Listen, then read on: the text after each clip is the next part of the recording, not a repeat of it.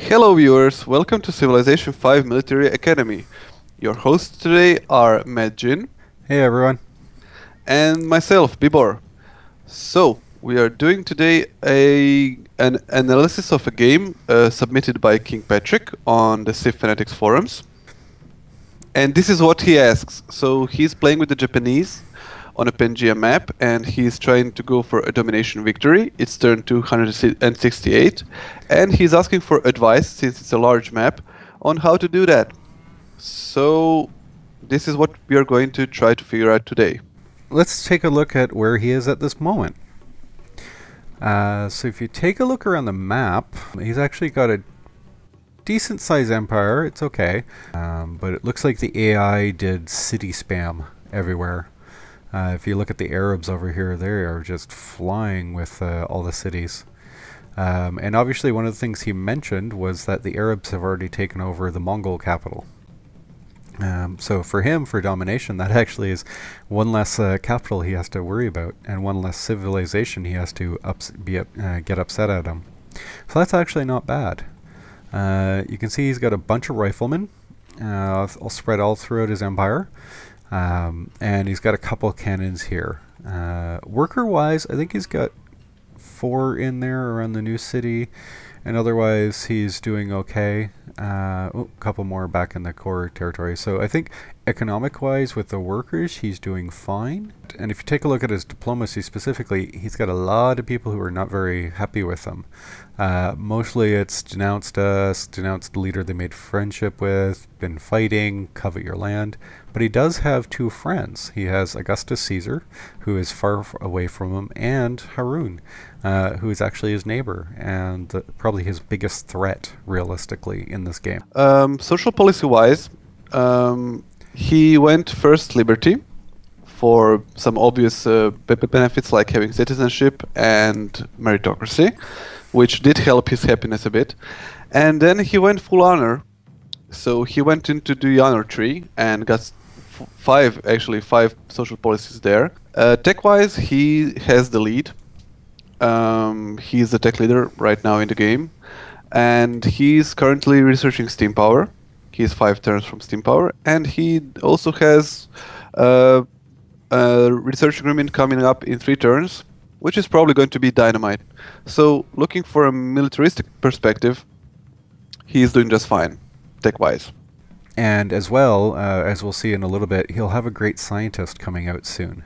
So not only will he have dynamite clean, but once he gets the great scientist out in a few turns, he can actually bulb replaceable parts here to be able to upgrade his riflemen into infantry. So on his question for his techs, he's doing actually fairly well in comparison to the AI, given the turn. And that's the thing, it's always about in comparison to the AI, no matter what the level you are. But I would suggest if he wants military victory, that his research path next should be electricity, telegraph, and electronics. Electronics is very powerful because it enables mechanized infantry. So if we look at his empire, you can see that he has a lot of cities. He has actually 3, 6, 7, 8, 9 cities, and he's struggling with happiness. All of his core cities, Tokyo, Kyoto, Osaka, and so on, are quite large, population like 12 to 18, and he's suffering from happiness problems. And this is because he didn't really look forward into what type of victory he's aiming for. Because your social policies need to reflect the type of empire you're going for. And in this case, he has a large empire, too large for his social policies to be able to support, and his cities are quite large in themselves.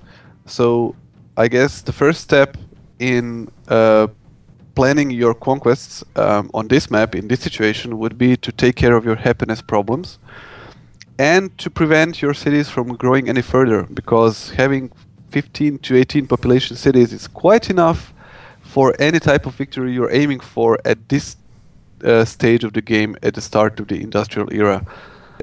The only reason he's happy right now is because he has all his military in his cities. If he starts removing the riflemen from his cities to go start fighting, he goes negative happy. he gets very unhappy very quickly. So for Kyoto, or whichever city has the strongest wonder production, the first thing I would do is start working on Circus Maximus. That gives you +5 happy across the board. It means at minimum you can take a few units out of your cities to go fight, and I would prioritize the happiness buildings over getting the anything else. Because if you take a look at his cities, he's definitely a city builder. I'm looking at Tokyo right now, and he's got a lot of buildings in there. Indeed, he does. And that's one of the things that you, as players, need to plan for, is when you're going to war and when do you plan to be in peace. So in this case, if he's planning to go to war, which he probably will, you need to prepare for that in advance, 10, 20, 30 turns. You need to build units, you need to prepare your techs, you need to upgrade your units to higher, to new available units and so on. So at this stage of the game, if you're going for a real domination victory, you need to be pumping out a lot of, again, units. Oh, definitely. Oh, and for the city management, there's this little button here called Avoid Growth.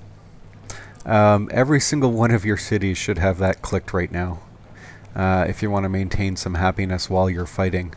Because every time you take a city, you're going to take a happiness hit. So when you go to war, as Bibor has already started talking about, you need to have some happiness ready for when you take those cities. And every time you grow, you're going to lose happiness, and you'll never get it back. So you really, really need to set all your cities to avoid growth right now. Adding to that, he should definitely trade for resources, for happiness resources he can. Yeah, if we take a look over at, say, Haroon, who's friendly with him, he's got 2 luxury resources here, both wine and incense. So you could easily buy it for gold per turn, so probably 18 would probably be about right. And then if you look over here at Augustus, you have 2 luxury resources that you can sell to Augustus. So in that case, I would sell him the 2 resources for 18 gold per turn. And that way your 2 friends, Augustus can give you 18 gold per turns for your 2 resources. You give 18 gold per turn to Haroon for his 2 resources. And then you get 10 more happiness out of the deal. So that can be used as a nice little buffer. Indeed. So now let's take a brief look at the real, probably the first step in preparing the war, which is diplomacy. Let's take a look at the diplomatic situation in the world. So yeah, if we look into our global politics, right now King Patrick's at war with the Ottomans, and otherwise Darius is at war with Mongolia. There's quite a few denouncements back and forth between the AIs, so you can use that to your advantage. Genghis is also at war with Arabia, but that doesn't really matter. And otherwise, everybody's either peaceful or, just a little mad at each other. As well as Arabia's allied with most of the city-states. So you do have to watch out for that. Indeed, the diplomatic victory might be the biggest threat in this game, but that's not going to happen so fast. So in any case, King Patrick has enough time to actually gain the domination victory before the UN is built. Oh, definitely. And one of those things for looking forward on happiness is that his next social policy is going to come up in a number of turns, probably about 20 to 30. I think we would definitely both suggest freedom as that policy. Freedom gives you half the unhappiness from specialists. Now, since you have a lot of really big cities and a lot of buildings that have the specialists, if you start filling them up with people, every 2 specialists is effectively 1 unhappiness that you don't have to deal with. He can easily go to replaceable parts and build the Statue of Liberty. Yep, definitely. And with that great scientist that he's going to get, that should give him a huge head start on building it. So, obvious happiness is our big problem to make sure that it's dealt with before starting a war. But after starting the war, where should he go? And what should he do? So, although it's a large map, I think we both concur that the general principle that should lead him is to take his army, which he has now, and maybe wait for the infantry technology, and then start by conquering Babylon, and continuing to Persia and then France. At that time, when he conquers France, he can easily build another army and go west, and then first conquer Russia, and basically leave the two farthest away opponents, which is Arabia and Rome, for last. One of the things to watch out for is, since you have a happiness problem, only keep the cities that you absolutely need to keep.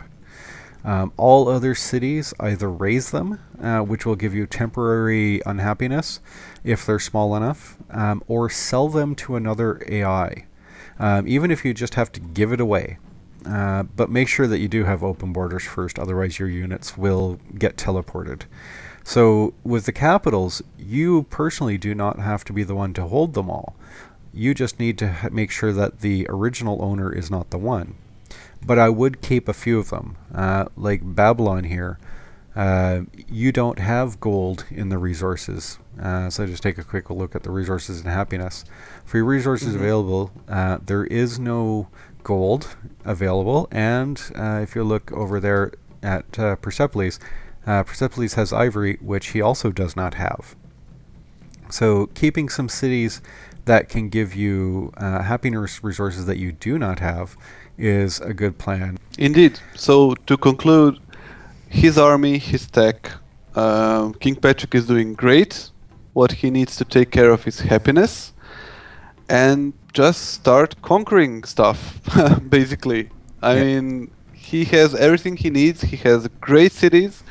I would just like to add, he should make more lumber mills and mines in his core cities, because growth is now over. So he can just switch those tiles into real production tiles, and he has a monster economy. He can that can support lots of units and high-tech units, and he just needs to simply make two armies, one for the east, one for the west. There will be a Russian front again. Yeah. So that's basically all he needs, and he has plenty of time before the time victory starts kicking in to conquer the whole world, basically. Oh, definitely. Fully agree on that. Happiness and empire management is the keys to making this game work out very well. So boost that happiness any way you possibly can. Definitely avoid growth. You do not want to be growing anymore. And ensure that you keep your happy going, sell cities as you go, and just go have fun crushing the cities. This is Prince, so the AI won't have that many units, and even still their city defenses are pretty low given the eras. So you're not really going to have any problems with just a few advanced units walking up and just trashing everything. And you are Oda, so you can have melee units walk up, take some damage, and they'll still fight at full strength. And that will very much get you through the rest of this game. Yep. So thank you, King Patrick, for submitting this game. I hope we gave you some good advice, and to other viewers as well. And see you in the next video, which will be up shortly, I guess in a day or two. Okay. Yeah, thanks everybody for watching, and we'll see you next time.